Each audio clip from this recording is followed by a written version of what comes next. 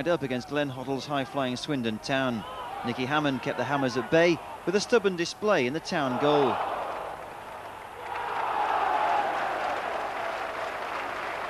Eight minutes from time came a moment that turned the contest. George Paris halted Martin Ling with a desperate challenge just outside the penalty area. The Hammers weren't impressed by the referee's decision, but the replay suggested that Paris had made contact.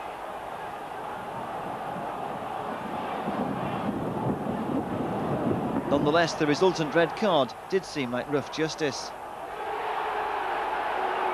From the free kick that followed, Craig Maskell claimed the decisive breakthrough with the help of a wicked deflection.